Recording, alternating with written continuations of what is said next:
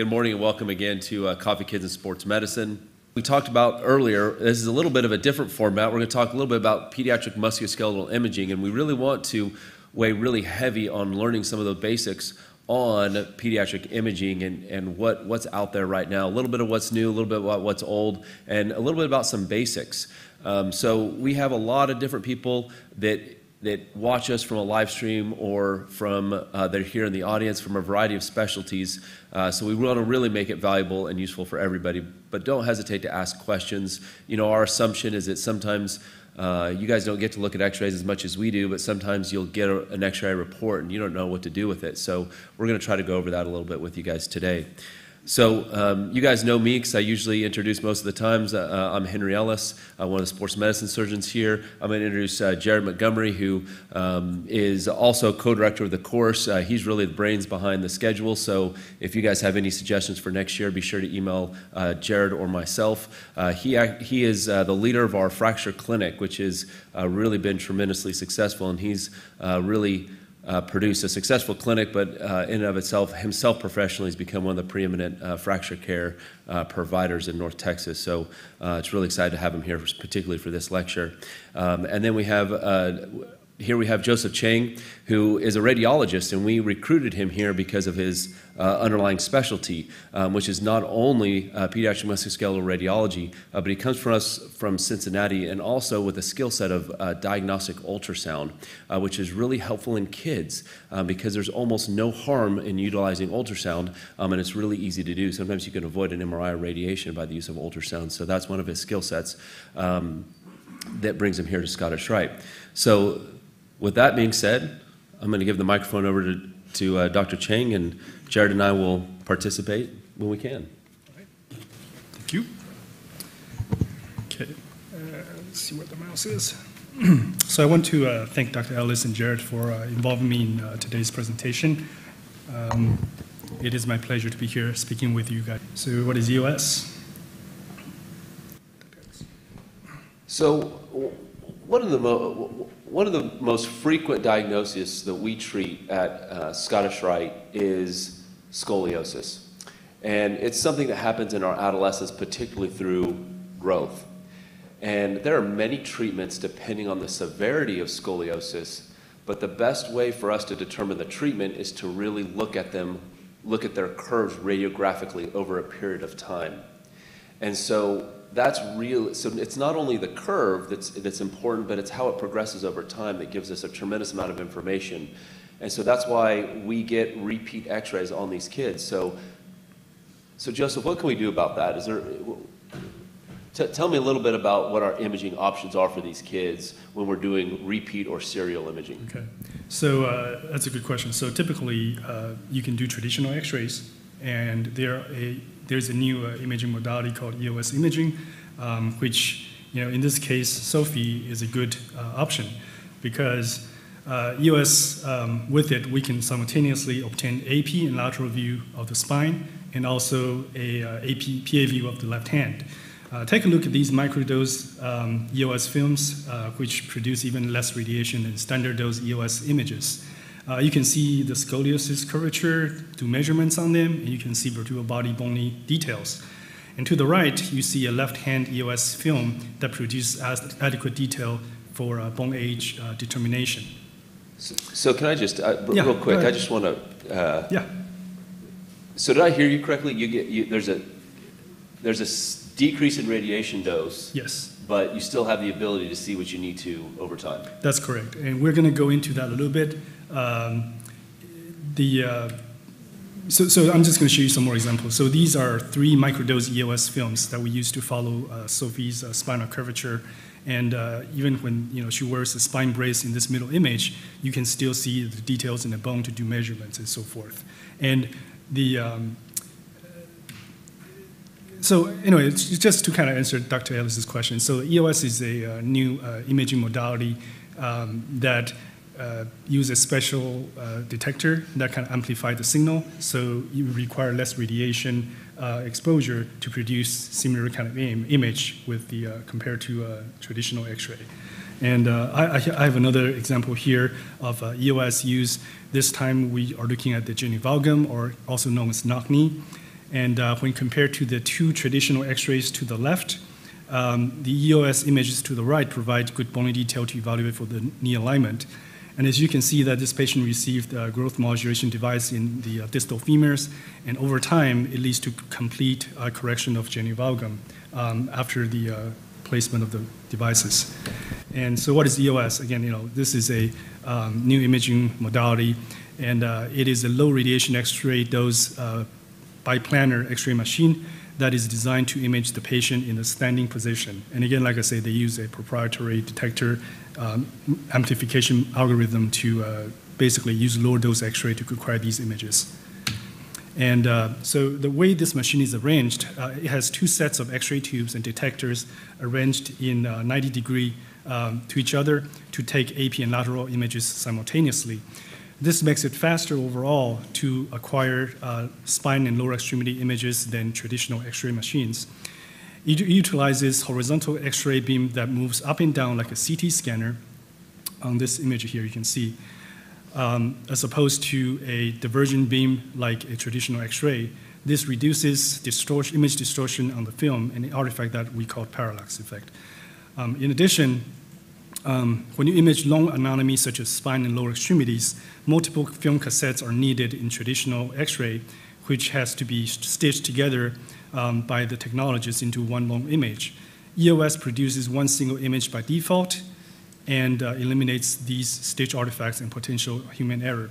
If you look at these two images to the right of the screen, the one on the left is a traditional X-ray, and you see two subtle horizontal white lines running across the image, and these are stitch artifacts from the traditional X-ray, and you do not see that with the EOS image to the right. So at Scottish Rite, we take every precaution to reduce children's exposure to radiation. EOS is another imaging tool that allows us to do so. Our internal test data suggests that standard dose EOS uses approximately 1/7 of radiation dose compared to the traditional scoliosis X-ray, and that microdose EOS uses even less radiation than the standard dose EOS. In a scenario where, if you have a child who needs to be imaged 4 times a year for 10 years to follow their scoliosis till skeletal maturity, by using the standard dose EOS versus traditional X-ray, you are looking at radiation dose saving that's equivalent to 4 chest CTs. And you can imagine how, getting 4 extra chest CT worth of radiation exposure to these kids can potentially increase lifetime of cancer risk in them. Moreover, EOS can be more accurate than traditional X-ray for the same reasons that we talked about in the previous slide.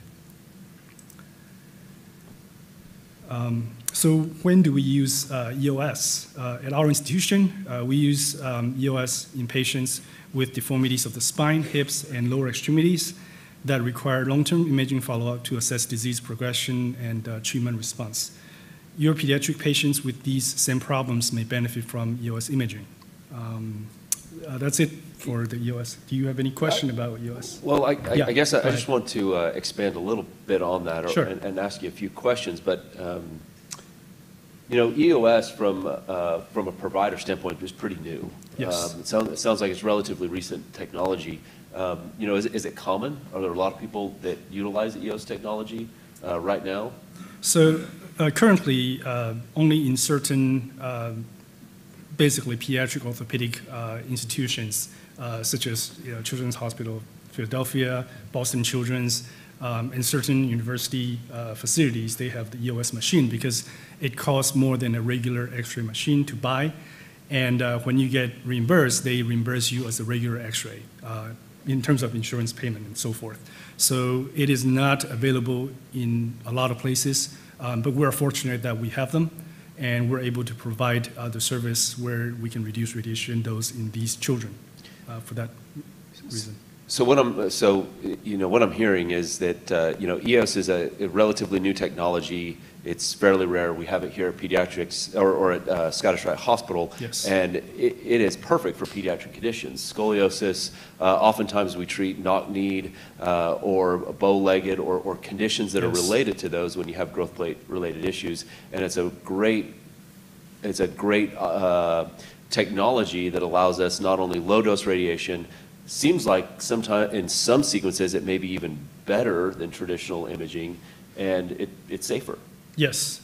So like we talked about in one of the slides, I mean, you can do weight bearing, so we can really see the relationship between, the bones and the patient's alignment. And when they weight bear, sometimes when you take the scoliosis film, when the patient lies down versus when they're standing, the degree of spinal curvature changes because they're not weight bearing when they're lying down. So you do get more accurate evaluation of the alignment that way with the standing position in the EOS machine. Yeah. Now, are there any downsides to the EOS? So the main issue with this imaging, of course, the patient needs to be standing. So if you have a patient who cannot stand, that's not possible for this imaging.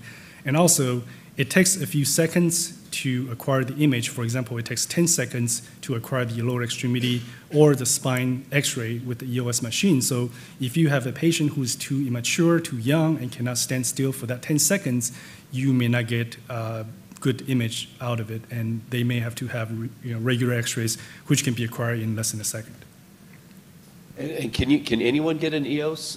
Can you just, if you saw a patient, if it was a pediatrician or a therapist, I mean, can you just say, I want an EOS scoliosis, and they write it on a prescription and they hand it to the patient? Or is this something where, you probably, if they want to utilize the technology, they have to get linked into the ScottiSrite system?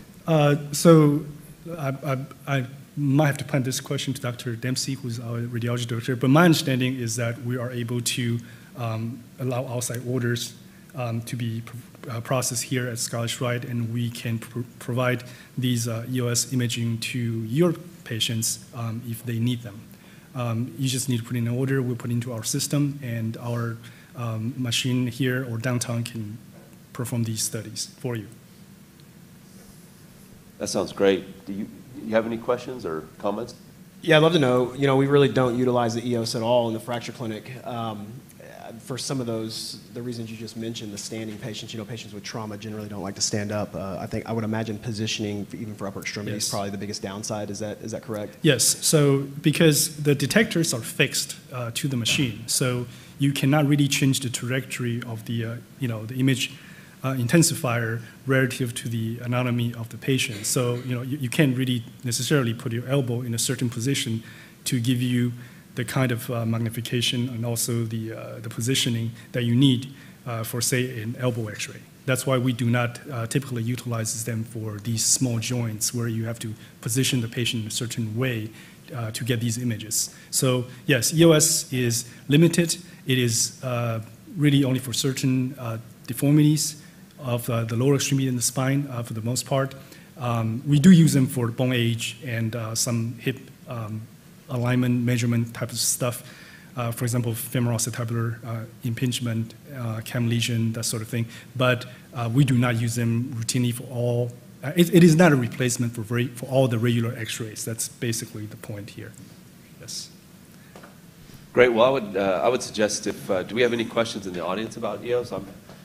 At least for myself, learned a lot about when I should be using this more frequently. But and any further information about this, we will try to add within the link at Coffee Kids Sports Medicine Online. If anyone has any additional questions about EOS or wants to know more information about it.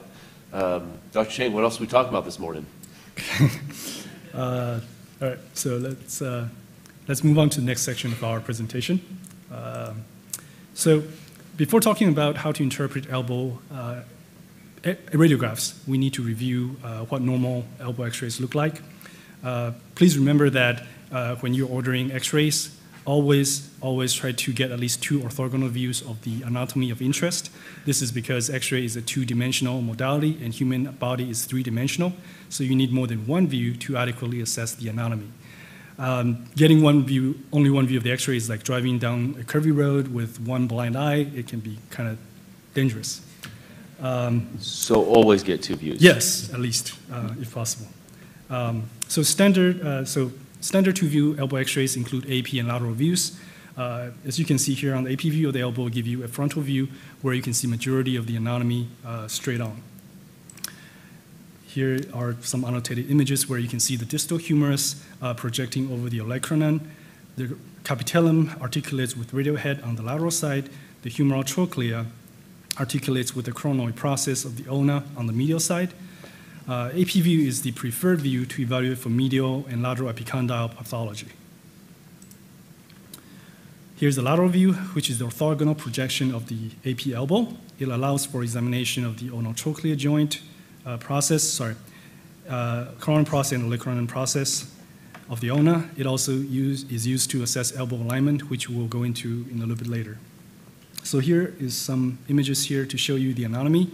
On the lateral view, you see the radiocapitellar joint between the radial head and rounded capitellum, which is outlined by yellow. On a trochlear joint between the round trochlea and semicircular shaped trochlear notch of the ulna, outlined in green. You can assess the coronoid process for fracture and also the olecranon for fracture in this lateral view. You can see a thin sliver of lucency, vertically oriented lucency in front of the distal humerus at the level of coronoid fossa. This is the anterior fat pad in its normal anatomic position. And posteriorly here, you do not see a normal fat pad in the normal elbow.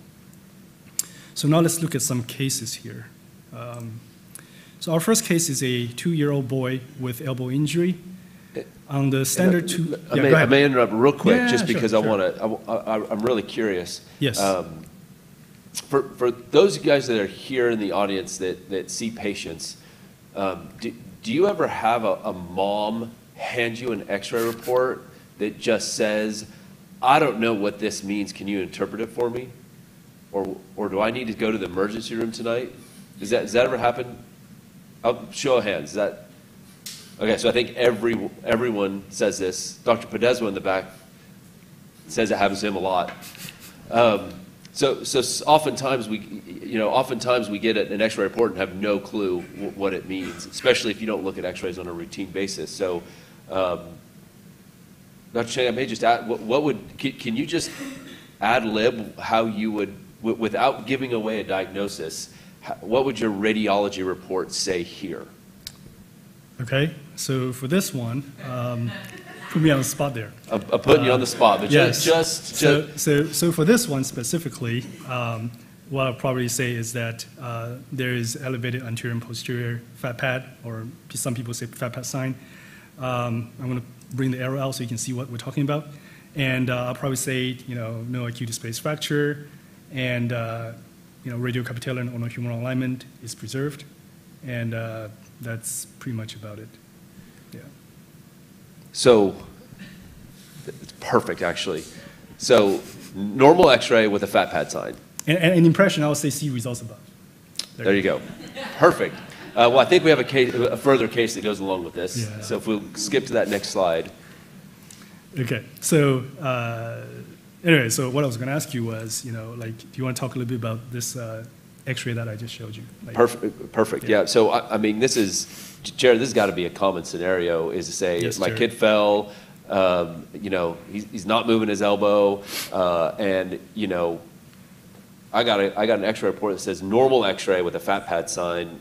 How common is that? Do you get calls about that? It's pretty common. I would say give it till 9:30 today. We'll probably have 1 or 2 of these through the door. So it's an extremely common scenario. And I think this really happens a lot to pediatricians, anybody that's really treating kids. These radiology reports come back and sometimes they're a little ambiguous. And the thing that we always miss is that there's no clinical exam for the radiologist, right? So that correlation is really important. So yeah, this is a very common scenario for us.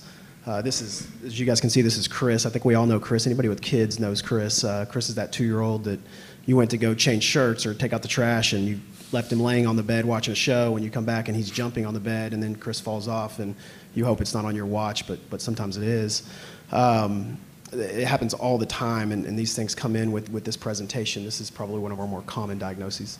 Is a positive fat pad sign mean something's wrong with the elbow?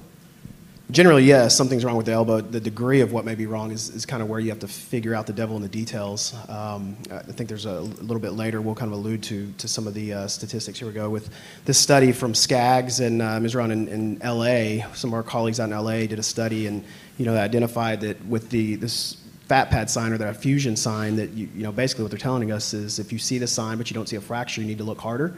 There's 53%, so half of the time we're looking at a supracondylar fracture, or what we call an occult supracondylar fracture, when we don't really see that fracture line through there. then the proximal ulna, the lateral condyle, and the radial neck kind of follow in that order. And this really all boils down to the clinical exam. So when we get this report, our job is really to try to identify and kind of investigate a little bit more about where is this child tender, what was the mechanism of injury. Fortunately, for a lot of these, when you look at like the ulna, for instance, it's really superficial there. It's pretty easy to palpate that and kind of get the idea of, is this sore in the ulna, or we sore at the distal humerus? Now, this 2-year-old's not going to be able to tell you any of that, but your exam kind of help you kind of get to the details with that. So a positive fat pad sign needs, you need to do an adequate physical exam to establish a diagnosis, but there's definitely something wrong. You can't ignore that. You shouldn't ignore that, no. Okay. All right, well, let's figure out why that is. So anyway, so these are the follow-up x-rays for this child 3 weeks later. And if you can follow the arrow, there is a periosteal reaction of distal humerus, both on the posterior side and the medial side. So this is a non-displaced, healing non-displaced supracondylar fracture that did not declare itself on the original radiograph. So real quick on that, from our standpoint, when these kids come in, if we had this patient present exactly like we're described, again, it's all the details is really going to come down to the clinical exam. And so for this kid, likely to have tenderness around the distal humerus, and so I may leave that day saying, well, he's got an effusion sign, he had trauma, and he's sore at that distal humerus. So I'm gonna elect to treat this kid. It's not like this kid's going to be in a cast for 6 weeks. These things heal quickly. The blood supply is robust in the elbow, and so we tend to put this kid in a cast, give him 3 weeks in a cast, let him heal, bring them back, and oftentimes this is what we're able to see is this little change, that little periosteal elevation. You can see the white arrows are pointing to kind of tell the family, okay, here was that fracture, it's healed, now let's get Chris moving, get this elbow a little less stiff than it is, and they tend to do really well. Okay, thank you. Okay, so now let's go over the 5 steps to reviewing an pediatric elbow x-ray. Number 1, is there a positive fat pad sign, which is would indicate joint effusion, and usually is the first clue to injury, as Gerad and Dr. Ellis just mentioned. Number 2, is elbow alignment normal? Anterior humeral line and radiocapitellar line will help you figure that out. And number 3, are the ossification centers in the right place? Number 4, is there a subtle non-displaced fracture? Number 5, you want to make sure that what looks odd to you is not just normal finding in a skeletally immature child. I want to emphasize that if you can simply use steps 1 to 3, you will probably find 90% of elbow injuries or fractures by applying those first 3 rules. So step 1, again, this is just a rehash of what we just talked about. So what is a positive fat pad sign? Look at the picture to the left. Normally on the lateral view of the elbow, a fat pad is seen at the anterior aspect of the joint. This is normal perisynovial fat covering the joint capsule. On the posterior side, no fat pad is normally seen because the posterior fat pad hides inside a deep intercondylar fossa. The 2 images to the right basically show us that joint effusion can elevate the anterior fat pad and make the posterior fat pad visible, and this is what a positive fat pad sign is. So I would just second that, and I would 100% agree with what Gerad was saying. Is I think if I ever see a fat pad sign on a radiology report, I think there is a fracture there somewhere. We just can't see it because the cartilage in a pediatric elbow there's so much more cartilage than bone, and we don't see injuries sometimes through the cartilage. And so any fat pad sign is a fracture.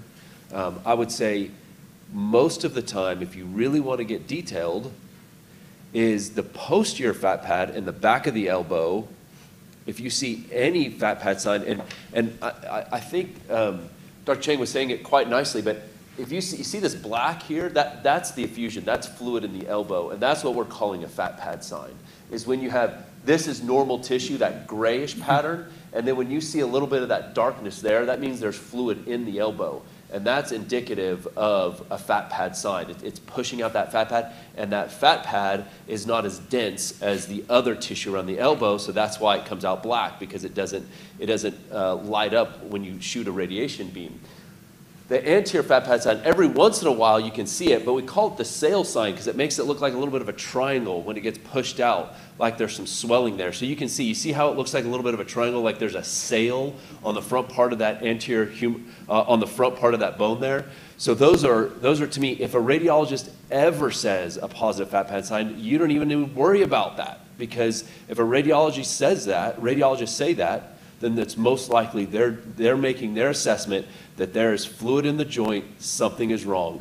If it's a traumatic injury, it's likely a fracture. If it's a kid that's just had elbow pain for 3 months, it may mean they have swelling because of some other issue that needs to be evaluated. Either way, fluid in the elbow joint is not normal and probably needs to be evaluated. So a positive fat pad sign is kind of one of those, what does this mean? But the reality is it probably means something needs to be further evaluated. Okay, so moving on. Step 2, how do you assess proper elbow alignment? The anterior humeral line, as you've seen here in blue, is joined along the front part of the humerus. It should pass through the anterior 1/3 to 1/2 of the capitellum. A radiocapitellar line runs through the central radius and passes through the center of the capitellum on a normal image.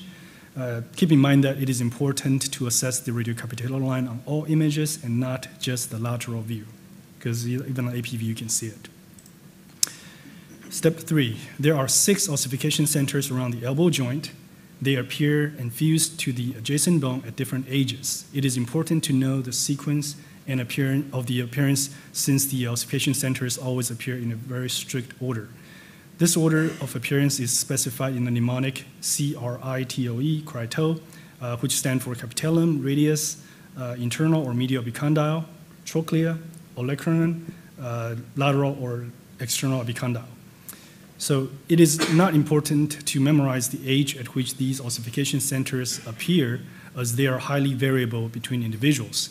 The important thing is to keep in mind is that an ossification center that is misplaced or is missing or out of place could indicate an underlying injury. Yes. If you can go back to that, Yeah. I may just ask Gerad. There's so many different lines and extra pieces of bone in the elbow, and you have a kid who you suspect there's a fracture, and the radiology report may say normal elbow development, but cannot rule out a fracture. You guys say that every once in a while. I never say that. So what are some tips that when you look at all these ossification centers, because the reality is a lot of us that don't look at elbows a lot are not going to remember them all, but what are some tips that we could come up with knowing that there's a lot of growth plates around the elbow? How do we figure it out if it's a fracture or if it's normal? Yeah, I think that's a challenge. I think that's a challenge for even us that do this every day. From a primary care perspective or from an emergency room or an urgent care, if you're trying to interpret these, honestly, I would say if you focus on that radiocapitellar line, the anterior humeral joint line, and the effusion sign, those 3 signs, if you will look at every elbow x-ray and you play those 3 scenarios out and you make sure that you're not missing something there, it's less important to get caught up in these details to me, because ultimately you're not going to be treating that patient long term. So there's something going on in this elbow. If it's one of the bad things. So if those radiocapitellar lines aren't lining up, if the anterior humeral line's not lining up, those are things that need to be maybe, not always, but may need to be expedited in treatment. If you don't have those, if those lines all line up, but you have a joint effusion, you're not really sure what the diagnosis is, to me, it's not necessarily something you have to figure out with these. That's something you're going to splint and you're going to refer and you're going to get over to us and let us kind of sort that out. That's what we're here for. I think these are important to know. I think from our perspective we have to know them. But from the primary care perspective, I wouldn't say that that's something that is critical to know the details of these. I think it's important to know those are there. I think it can help you if you really wanted to dive into it to be familiar with them. But I just don't know that it's that important to know the details of it. So do you? When you get an x-ray that either the radiology report, you are having trouble figuring out what their read is, and you look at it and you're scratching your head a little bit as a provider, do you ever think or utilize the option to get an x-ray on the other elbow? Yeah, that's an option as well. I mean, that gives you kind of the baseline normal, because I'll tell families a lot of times, if I took 10 kids that are 7 years old and line them all up and get x-rays and none of them have trauma, I may get 3 or 4 different variations that are pretty significant based on that child's growth and development, where they're at on that curve. So, one 7-year-old's elbow may not look exactly like another one, and looking at that contralateral view really gives you an idea of that child's baseline and what it should look like. That's also a simple way to kind of compare the two. So yeah, I definitely think that's a good thing to utilize. And if you still seem to be confused because there's a little fleck of bone somewhere where it shouldn't be, and there's a little bit of swelling, and you're trying to figure out how bad is this, and you see a little piece of bone that you think is a growth plate, but on the images on the other elbow, you don't see it there. Does that mean that the kid needs an MRI, or are there other options to look at before you go there? You can do a physical exam to figure out. Right, yeah, so knowing that there's a physical exam there and knowing that you're trying to establish whether there's a more serious injury or not, I guess what I'm going to is a little bit of just read my mind, but is there a role when you're looking at the x-ray and you can't really figure out what's going on, because elbow x-rays in pediatrics is sometimes very, very challenging. Yep. Can you use ultrasound? Yes, you can, yes. We do it from time to time, especially in skeletally immature patients where, these ossifications were not even ossified yet, and there's a question of whether or not the fracture occurs in the cartilaginous ossification centers, and we've done that, and you can see any disruption of where the formed long bone joins the ossification center that are still cartilaginous. If you see a defect there, it can signify that there is a fracture of the unossified epiphysis.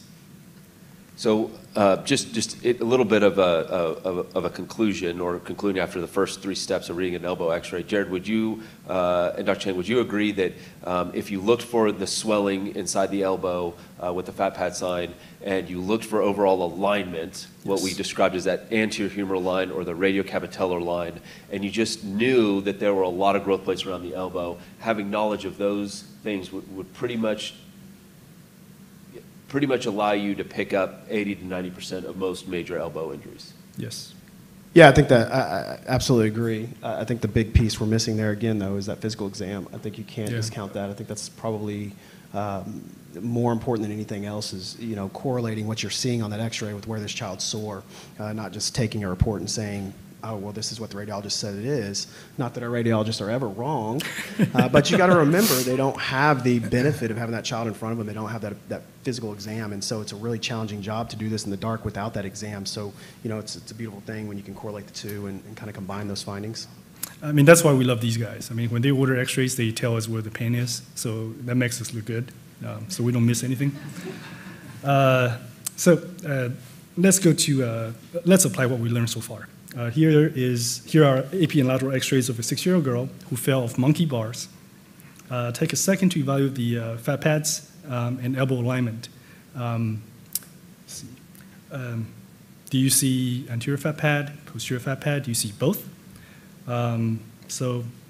Yes, there is elevated anterior and posterior fat pads indicating large joint effusion in this patient.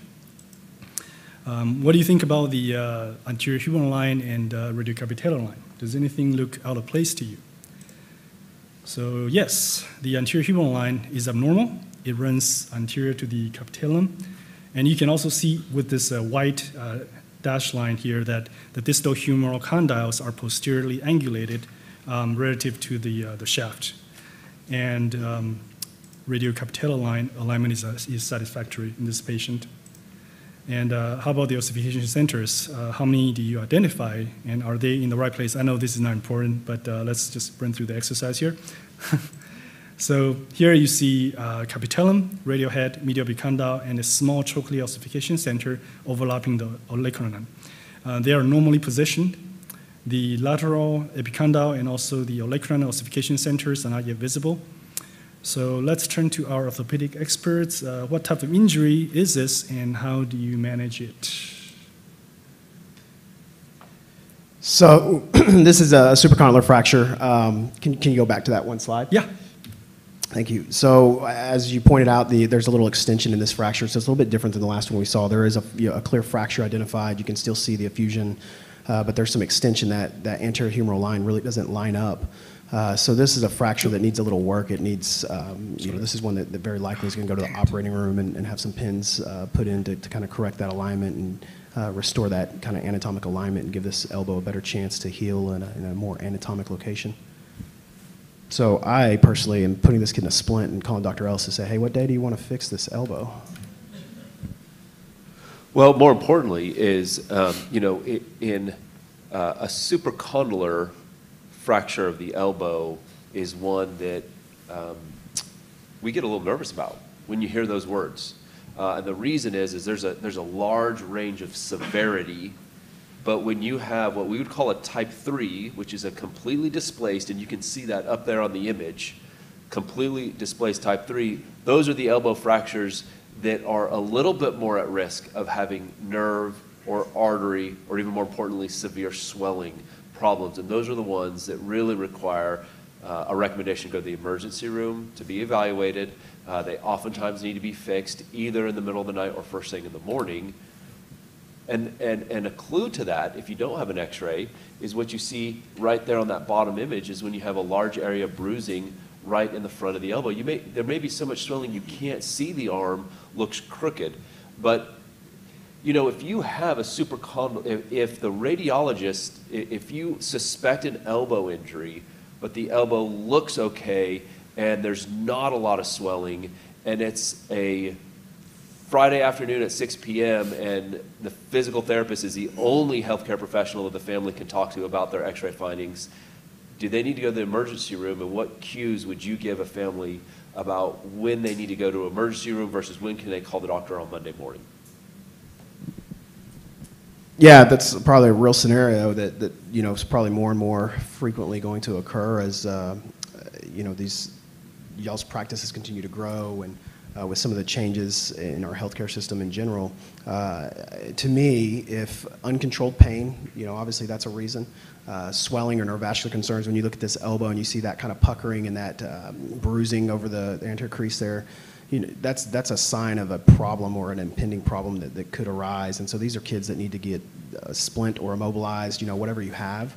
A sling would be a good thing to have at a practicing where you see kids, just a simple sling to have, kind of a borrowed sling that you can put somebody in and get them from point A to point B. But yeah, if these kids show up with this much swelling or swelling in that elbow, they can't really control the pain. If they have any neurovascular findings, you're questioning the pulse, the capillary-filled things down in the hand. There's some simple tests you can go through on the hand to kind of identify any neurovascular concerns from a nerve issues that certainly can occur with these. But I think that in general, the swelling that you see without the ability to have that x-ray, if you see the swelling is significant, you see ecchymosis or that bruising in the front, I think those are two signs that you need to send them, and then that uncontrolled pain. So what does uncontrolled pain mean? That's obviously a little bit subjective, but if you've got a 5-year-old and they cry for 10, 15 minutes in there and then they've calmed down and you can get a good exam, kind of evaluate things a little bit better, well, that's not really uncontrolled pain. You've kind of got them back in control, you got them calmed down. But if you just can't get this child to calm down and the swelling is severe like this, I think that's something you need to go ahead and send into the ER. Or if you have a colleague that you know of that does ortho, give them a call and say, hey, what do you think I need to do with this kid? I think having those resources, us all leaning on each other is pretty important. Yeah, and I think aside from the clinical presentation of the patient, most things from a radiologist that would suggest a minimally displaced fracture oftentimes does not need to go to the emergency room. If the pain is controlled, not a lot of swelling, but you see a fracture and even an elbow fracture that even describes small amounts of displacement, minimally displaced, oftentimes those are ones that don't need to go to the emergency room in the middle of the night. And those are ones, even in the supracondylar of the elbow, yes. Those minimally displaced ones, they usually do really well. And they even the one that we saw earlier that was not as severe as this, oftentimes those, as long as the child is comfortable, it's best to wait till Monday morning and save the family some resources and the ER resources as well. Again, with some of the clinical cues that would change my recommendation, but sometimes we can allow for some of those just to be seen the next day or even the following Monday. Okay, let's practice a little bit more. the 3 steps. Here we have a 5-year-old girl who jumped off a swing, landing on an outstretched arm. Do you see a fat pad sign? How about the alignment and the ossification centers? Clearly, there is an elevated anterior fat pad. Anterior humeral line looks okay. However, the radiocapitellar line is anterior to the capitellum on this lateral X-ray, indicating radial head dislocation. And the visualized capitellum and radial head ossification centers are normal on this AP view. So, Dr. Ellis and Gerad, what, I'm sorry, there we go. What do we do for this radial? Can you go back one slide real quick? Yes. I do want to point out what Dr. Ellis was talking about earlier on that fat pad sign or that effusion sign. This is one of those ones that's a little bit more subtle in regards to the effusion. When you look at this, the lateral view, there's a little anterior cell sign. You really can't make out the cell there. I think it kind of looks like a little cell. Can you trace that with the mouse on there? Will it let you trace that on there? Okay. I don't know if you can see it. But I think that's a really good example of one. We'll use this pointer real quick and kind of show it. What's Not the bottom one. something happened here? Okay, now it's back. Right here, you see this? Where it looks like a cell? I think that's a really good example of what an anterior cell sign looks like. But you can see that posterior fat pad or that posterior elevated fat pad is not really that prominent. It's a little bit harder to pick up there. So, there are variations to these. Why would you think, Dr. Chang, why don't you see that posterior fat pad quite as well here? So it depends on the size of the joint effusion. Sometimes, if you have small joint effusion, it is large enough only to displace the anterior fat pad, and the posterior fat pad is not displaced at that point, so you may not see the posterior fat pad at that point. So whenever you see posterior, that means there's significant joint effusion. Gotcha. So you'd say the posterior one is probably more indicative of... Yes. Okay. Yes. Okay. So let's see if we can move forward here. So anyway, so this is the radial head dislocation, and clinically they thought this child has a Monteggia fracture, and the child went through reduction, closed reduction, and eventually had a cast put in, and she did well afterwards. So next case is number 4. This is a 12-year-old girl who fell on the right elbow during a soccer game and heard a pop. What do you think about these x-rays? Well, I think there's no definite fat pad sign. I mean, the lateral view is kind of poorly done. It's kind of oblique, so it's really hard to evaluate the alignment on this lateral view. But the radiocapitellar line is maintained on the AP view. There is a medial elbow soft tissue swelling there. And what about the ossification centers? This patient is more skeletally mature, and all the ossification centers are predominantly fused, except for this medial epicondyle, which is has a gap from the humerus and also is slightly inferiorly displaced from the donor site. This looks like a medial epicondyle fracture. So what do we do for this, experts? Yeah, I think this is a great X-ray to further establish a point, and I'm going to borrow this clicker here. But the reality is this is a great X-ray where our first 2 steps, alignment and fat pad sign, really are negative here. But the reality is you see this little bone here, and you may think that that's a normal ossification, which it is actually. But the reality is if the patient is tender there, heard a pop there, then maybe it's a little bit more than that. And this one seems pretty obvious to me just because we see these frequently, but this bone belongs up here. But let's say you didn't know that. You could always get an x-ray on the other side. It's a great opportunity to say, hey, listen, I know there's a lot of growth plates around the elbow. I don't know if this is where it's supposed to be. I don't know if it's not where it's supposed to be. And I'm in, Oklahoma somewhere. I don't have an orthopedic surgeon that I can talk to. But the reality is this is where you get an x-ray of the other elbow, and you can get a great view to have a better idea of as if this is the normal position and location of one of the ossification centers, or what I would say the growth plate around the elbow. This particular injury doesn't always need to be fixed surgically, but if you like to throw or tumble, it really needs to be fixed because you'll lose a lot of the major stabilizers to the inside of your elbow. All right, so quickly, step 4, you want to look for hold on, sorry. So case number 5, sorry, I have 2 slides here. So this case is a 15-year-old boy who fell off his bike. I'm sure now you can appreciate the anterior and posterior fat pads easily. Elbow alignment is good. This patient is skeletally mature, even though coronal ossification center is fused. And by comparing the normal right elbow to the abnormal left elbow, can you spot the subtle fracture? So this is time to talk about step number 4, which is to identify the subtle non-displaced fracture. So where and how do you look for these subtle fractures? You want to pay attention to the metaphysis of the long bones where they tend to occur, and you want to make sure that the bony cortex has a nice, smooth shape like a ski slope. Image to the right is an example of normal radial neck cortex. So let's go back to our case. So you want to pay close attention to the radial neck, distal humerus, and proximal ulnar metaphysis. Do you see the subtle finding there? If you don't, let's blow it up. So now you can see that there is angulation at the left radial neck that you don't see on the right side. And so this looks like a radial neck buccal fracture. And basically, buccal fracture, so these children have softer, more flexible bone. And then, so sometimes fracture occur where the bone just kind of buckle and not breaking, and so that you get that little cortical angular abnormality.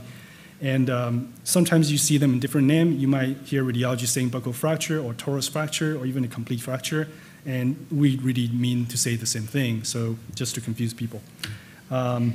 Next case is number 6. So I'm going to ask a couple questions on that. So sure. I want to emphasize that physiologically, yes. A buccal or a torus fracture is a fracture.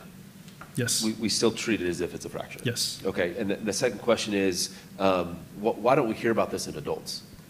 Because adult bones are much, much stronger. So if there is a lot of tensile strength, it will clearly break and not buckle.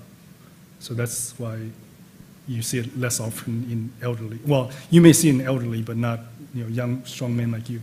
Well, I would almost, yeah, I completely agree. And this is really a, not to that point. The buckling nature of a pediatric bone is really quite different. Because a bone, like you were saying, adult bone is brittle.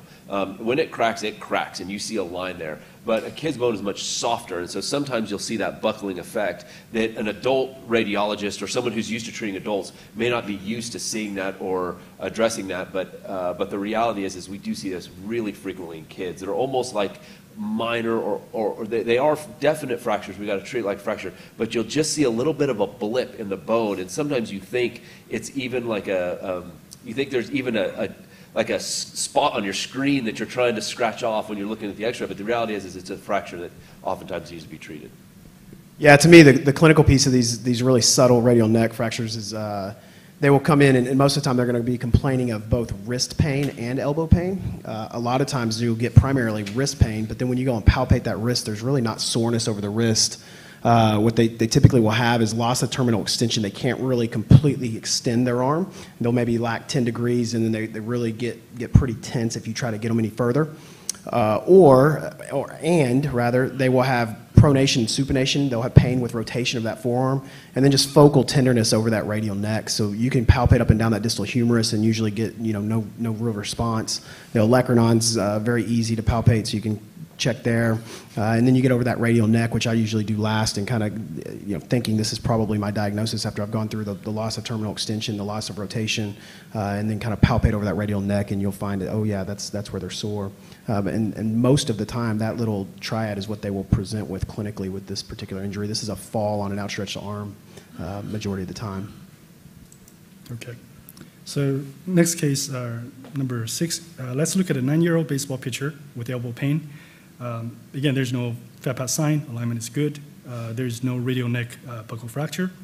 And you see all 6 elbow ossification centers here. The olecranon ossification looks slightly irregular. Trochlea and lateral epicondyle ossification centers look like there are multiple pieces in there. The medial epicondyle looks a little irregular and maybe a little white looking. Not sure what's going on. So this is a good time to go over the last step of reading elbow x-rays. So this step requires you to take a step back and decide whether or not what looks abnormal to you is actually normal appearance in a skeletally immature child, so that you don't mistakenly call a fracture that is not there. As you can see from this series of normal elbow x-rays of different ages, the elbow ossification centers ossified and enlarge over time and become fused to the primary bones. Skeletally immature patients have radiolucent growth centers composed of cartilage and sometimes bone, which may not be completely visualized on x-ray. As these secondary ossification centers mature, they can have irregular margins, multiple smaller ossification components, or apparent gap between bones. These normal developmental findings can sometimes be mistaken for injury. Let's look at the olecranon, for example. Olecranon ossification center appears around age 9. It can have more than one ossification center. Look at the red circle on the x-ray to the left, and you see that these two ossification centers eventually fuse into a larger olecranon ossification center. So here's an example of the olecranon ossification, olecranon process secondary ossification center that was thought to represent a fracture or a joint body. Using the CT-like MRI sequence, we're able to show that this is a secondary ossification center contained within the larger olecranon epiphyseal cartilage, separate from the primary larger olecranon ossification center. But how do you tell if no MRI is available or ultrasound is available? So in the radiology reading room, we look for clues to suggest that there is no acute injury, for example, no joint effusion or no soft tissue swelling. And we also look at old x-rays and x-rays of the opposite elbow to give us any clues. If abnormality looks symmetric on both sides, it's probably okay with few exceptions. We also look at reference books to learn what young bones look like. But I want to tell you that you guys are lucky. You don't have to go to radiology residency to learn how to read these films, because the single most important tool to identify these findings, whether they're normal or abnormal, is actually history and physical, which we sort of went into a little bit, but we will go into a little bit more. So let's go back to our case of the 9-year-old baseball pitcher. So which of the following is abnormal? Is it A, marginal irregularities about the olecranon ossification center, B, multiple irregular ossifications in the lateral epicondyle, C, multiple irregular ossifications in the trochlea, or D, marginal irregularities and possible sclerosis in the medial epicondyle? So the good news is we can, touch the patient. So we're on physical exam. The only finding is medial elbow tenderness to palpation. This automatically eliminates findings A, B, C from consideration and put them in the category of normal developmental findings, which they are. You have identified the medial epicondyle as the pertinent radiographic abnormality simply by touching the patient. How cool is that? So we did get contralateral elbow x-ray like we talked about before on these kids. And so here you can see the difference between right and left elbow. And it shows that the right medial epicondyle growth plate is wider than the left. The medial epicondyle is more sclerotic or white on the x-ray. This again confirms that the medial epicondyle is abnormal finding. However, both medial epicondyle avulsion fracture and medial epicondyle apophysitis can look like this on x-ray. So experts, how do we decide what is what? Boy, those were that was a great example, and the reality is I would have thought that was going to be an olecranon problem had I not had a physical exam, because the olecranon apophysis looks pretty wide on that one. But clearly the contralateral images and physical exam will do it. And I would tell you the difference from my perspective in whether you have an overuse condition or you have a fracture is all based on the history. So the history will allow you to get to that conclusion as well. And I may ask Gerad for one comment here, and then we're going to wrap up for some questions. Mic's off. Yeah, I agree. History is going to be really important with this one. You're going to look for the kid that's coming in with 6 weeks of elbow pain intermittently, or kind of that history, this insidious onset, versus a patient that either felt a pop when they threw the ball, felt one immediate pop, immediate pain, or maybe they were doing some tumbling and they kind of landed wrong, felt a pop, they felt maybe their elbow slid in and out, kind of that description of one acute event versus kind of this insidious onset. And that's really going to help you kind of guide whether or not you're looking at an avulsion fracture or a apophyseal injury with just a little bit of inflammation through it. That's kind of the way I would approach it. Yeah, I think that's probably pretty reasonable. Now, Dr. Chang, I can't thank you enough. I think that was some extremely helpful information, particularly for people who don't look at elbows on a regular basis like we do.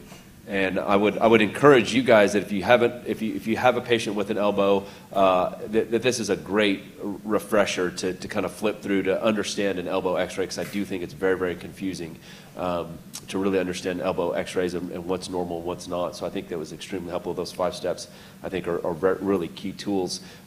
Can I open up any questions that you guys may have, either about the X-rays of the elbow, radiology in general, pediatric radiology in general, or the EOS machine? I'm going to see if I can get the microphone over there.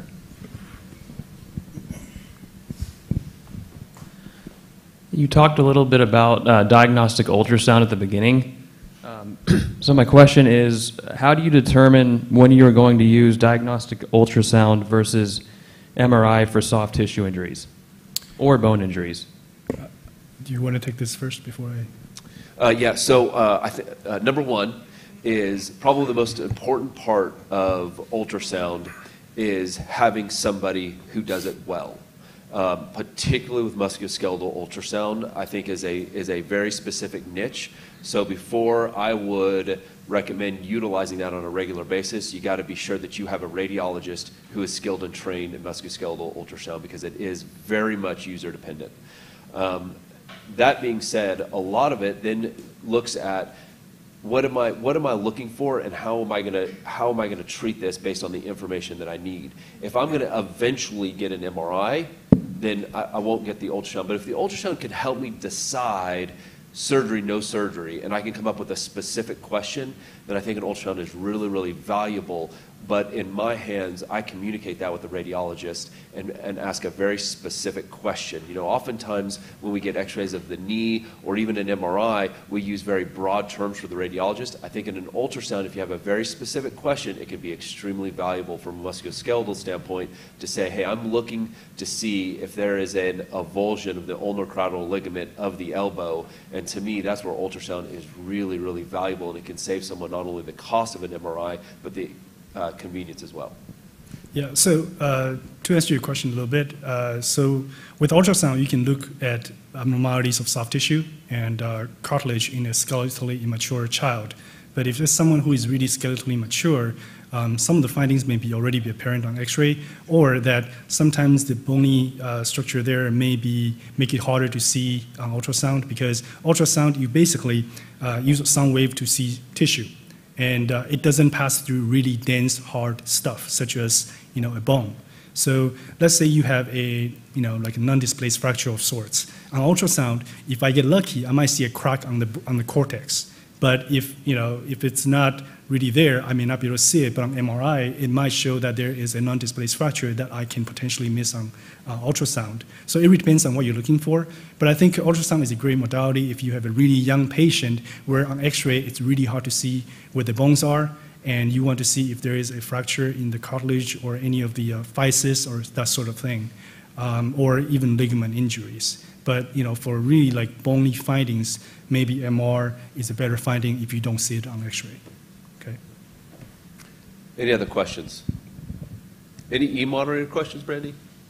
Okay. This was a different style of presentation. I really enjoyed it. I thought it went really well to kind of lean on multiple specialties on the same session. But if you guys loved it, please let us know. Please send me a short email or send someone an email. If you guys thought that this style was not as much fun as the other styles, please let us know. We usually just want to make this beneficial to everyone. So please don't hesitate to reach out and let us know what you think. And we are currently coming up with the lectures for next year. So if you have any ideas, something you want to either give yourself or a subject topic you want to hear from, let us know. We'll try to be sure we get the right expert up here. Thanks again.